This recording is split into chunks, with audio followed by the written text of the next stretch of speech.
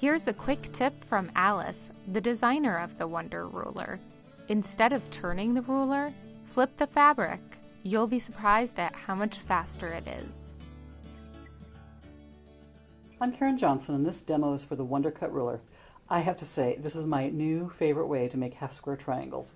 I used to not like making them, and now I love them. The key to this method is pre-sewing your strips together, which I'll show you in a minute. We'll also use this ruler to make the 3-color pinwheel.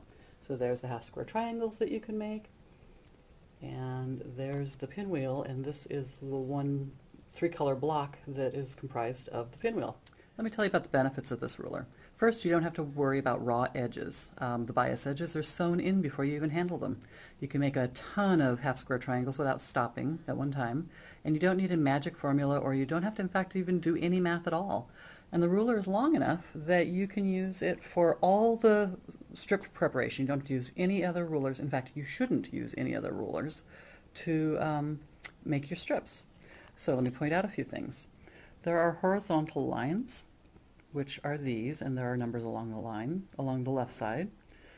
There are diagonal lines, and there's a cut along this edge, which kind of makes the ruler sort of stupid-proof for people like me. Here's the half-square triangle we're going to make, and this one is going to be a 4-inch unfinished.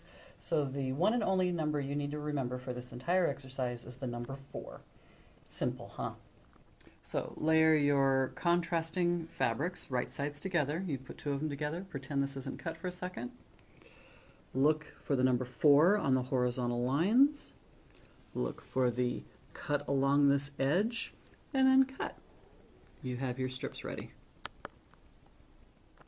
Now, keeping your 2 contrasting fabrics right sides together. This is what it did look like. This is what it's going to look like. So 1/4 inch seam down each side to form kind of like a tube. So there's your contrasting fabrics. You do it all the way along the length of the fabric. So place your Wonder Cut ruler on the strip. Notice we've got the stitching on both sides. There's the number 4 that we're remembering, and that's the only number we have to remember. Notice up here where the stitching is, the tip of the ruler is coming right to the edge of the stitching. We're not going to worry about that stitching because it's actually going to get cut off. So we're going to cut that side and that side. Okay, look at this. This is the fun part. You have a half-square triangle. Isn't that cool? Now you can keep on going. Flip the ruler to the other side of the strip. Notice that there's the 4 on the diagonal, and notice that the tip again is right at the seam line. Cut right there. Keep going. You just keep flipping the ruler back and forth. In this particular example, making our 4-inch unit, you can get 18 half-square triangles out of the width of 45 inches. Really nice, huh? So I'm not going to show you every single step on how to make this unit because the Wonder Cut ruler comes with the step-by-step instructions, and it's very easy.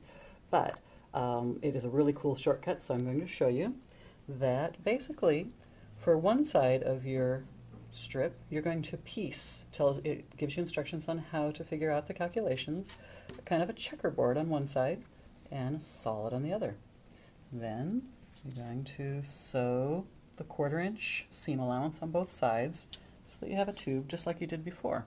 Only one side of the tube is special. Now for the cutting. Just like you did before, you're going to use the diagonal lines. In this case we're using a 5-inch unfinished block, so I'm looking for the number 5. I'm centering it using this line. I don't know if you can see this, but that's the seam of the one side, and when it's aligned it comes just to that tip, just like before. And cut. And magically, I swear this is so cool, you have 1 unit for your pinwheel block. Keep on doing it just like before, center it in front of each seam, and you've got as many units as you need. Make 4 of these, press them open, and you have enough for a pinwheel block. I love this ruler.